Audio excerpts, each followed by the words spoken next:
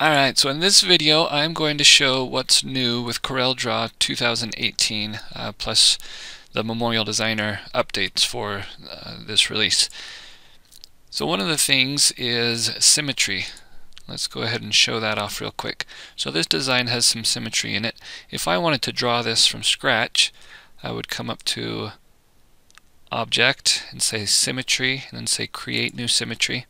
And what that does is it kind of puts that on a tracing layer, and then it's got a line here for my one axis. If I want to do both directions at the same time, I'll mirror it in two ways, so it's going to go both X and Y axes there. And then I can just take my polyline or whatever tool I'd want. I'll just go ahead and do it with the artistic media. And as I draw, see what happens here. So as I come around and draw this, I'm just doing this with my mouse, so it's not going to be super clean, but just to show you how it works. So it draws it automatically in all of those different directions. If I were to clean this up a little bit, all I have to do is clean up this one side, and I'll just smooth it out here. So if I smooth this out, then it's going to automatically smooth out the rest of them. So in a live manner, I'm able to draw just on one side and have it update all the way around. So that's new symmetry, which is pretty neat. So I'll go ahead and close that out. Don't need to save it. The next thing, let's go to this pedestal bench here. Okay, so a neat feature that they came out with is shadow text. So instead of having this text just blown right into the polish, perhaps I'd want to do block shadow. So I can come here and grab block shadow, and depending on how thick you want your outline to be, you really just have to double whatever you want it to end up being. So if I did 0.18 inches, that would end up giving me my 0.09. And because it's just an effect applied to the text, if I were to pull this out, you'll see that that effect goes with it. I can also then change the inside color to frosted. The great thing about this, though, is if I go to wireframe, you'll see that it's actually already cuttable. You don't have to do anything else to get it ready to cut. So that's a really neat feature there. So that's shadow block text, or block shadow, I guess I should say.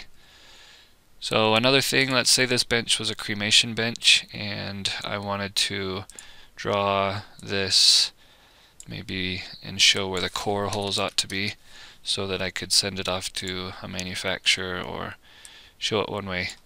So I can grab it, I can change my outline size, maybe that's a little bit too thick, and then I can change my outline. I'm going to double click down here and switch to a dashed outline. So let's just go with kind of a large dash here. So one of the things that you can do now is, if we go to the Object Properties Docker, you'll see it's actually got our dash there and whatever line styles, but right here we've got our corners. So if I wanted to align our corners, you make it so that these corners actually look nice. I know that's just a little thing, but it looks a lot better when you've got your corners lined up as opposed to how it was before, where they don't necessarily line up. So that's just a really small thing, but you can control the corners in dashed lines and outlines. Another neat thing is being able to align and distribute nodes. So if I had some nodes, I'll just show you real quick. If I had these two nodes and I wanted to, I could distribute them or align them together. So if I go to the Align and Distribute Docker, then we've got those selected, and we'll just align them vertically. So you'll see how it aligns those perfectly there with each other in line. So I could do the same thing for all of them at the same time, and it comes in handy when you're trying to line up panels and other sorts of things. But aligning and distributing nodes is brand new there as well. Another thing, this project tracker, I really like this. It tells you how long you've been working on something.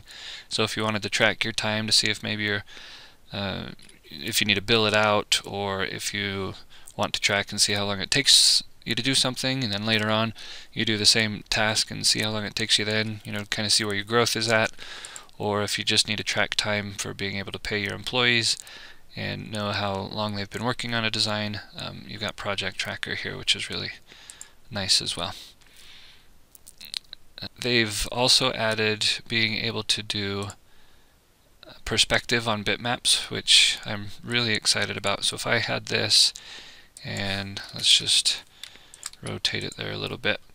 So if I brought this in an image, we'll just bring this in and power clip inside of that. So for right now, it does work on power clips, but the stuff inside the power clips ends up staying where it's at instead of moving with it. So if you wanted to do this, you'd convert it to bitmap first, and we'll just go ahead and click OK. So now we've got a bitmap.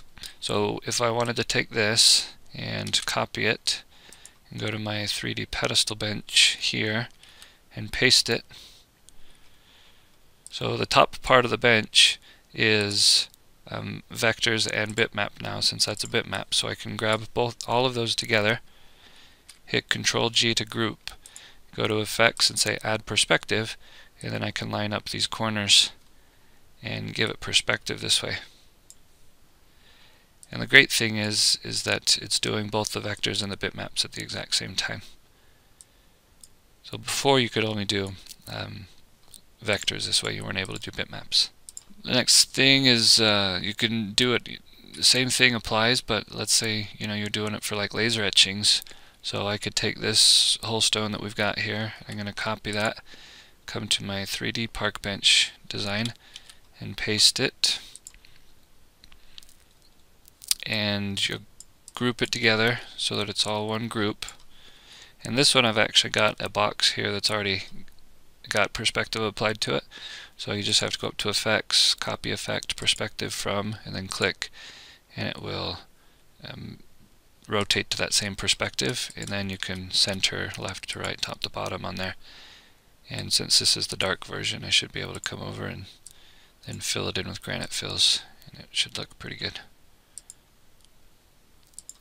We can also take off this black box there, and that way it'll fade a little better. So pretty quick and easy way of showing a 3D laser etching design as well. So I'm really excited that you can do the bitmaps and vectors together in perspective. So that's just a few of the new things in CorelDRAW 2018. But let's talk a little bit about what's new in our update 2 as well. So I'm going to close all this stuff out to show you how this works.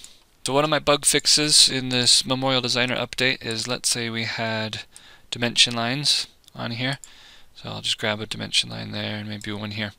Before, when you would select dimension lines, and actually I'll show how that you can take this, since it's just an effect, you can then clear that block shadow and get it back to normal, how it was before, and maybe just shrink it back down to how it was.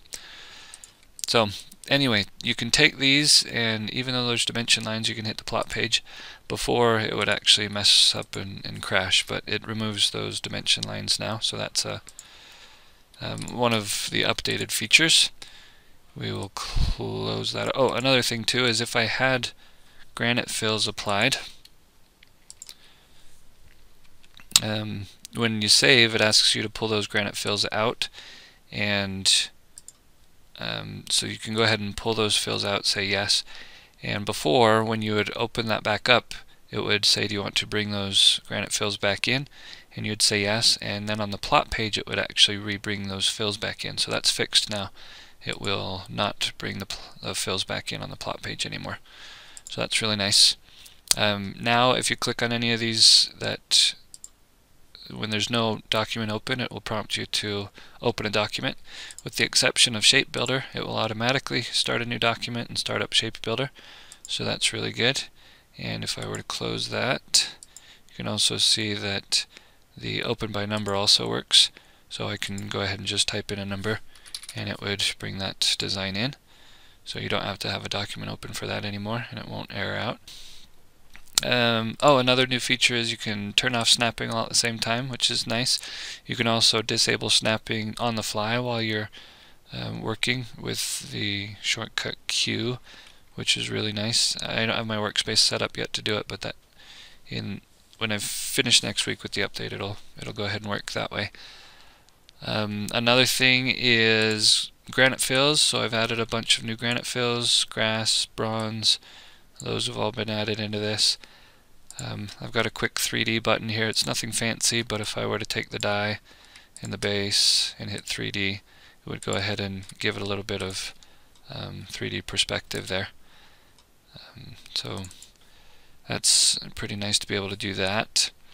There were some bugs with Blastable and some of these other tools here, and so most, if not all of those bugs should be figured out. So if you run into any problems with those, please let me know, but they should be fixed now so that you don't run into errors with those. If you do run into errors, it should actually prompt for you to send an error report to me so that I know that something's gone wrong. The first time that you do that, if it hasn't happened for a long time, you might need to wait a little bit for it to kick in to the server before it actually says that anything happened, but that's another new thing there as well. Another new fix is if I had applied Granite Fills, for instance, so I'm going to just apply a red Granite Fill here. If I took the base and duplicated it with the plus on my numeric keypad and turned that black or white or whatever, it used to be that when I would then refill it, it would fill back in with polish or whatever it used to be filled in with. So that is no longer the case. It forgets the fills, which is nice, so that I can then go ahead and change my transparency or whatever the case may be so that I can get that to work a little bit nicer. But it now forgets if I change it from the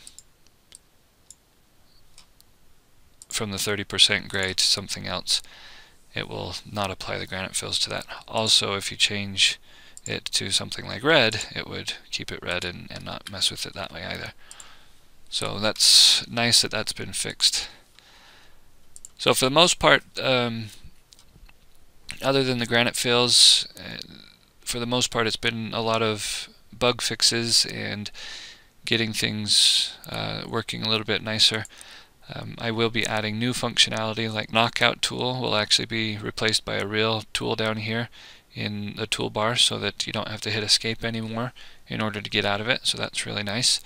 It'll also have its own custom icon, so if I click on here you can see how it's got a KO down there, so you'll know that you're in the knockout mode. But you don't have to hit escape, you just switch right back to the next tool. So that's really nice. That'll be coming. And there's a few other feature updates that will be coming hopefully by the end of the month. But I did want to get this out to you so that you could start using CorelDRAW 2018 and any of the new things or bug fixes that we've got going for you. So I really am excited. It's well worth the upgrade.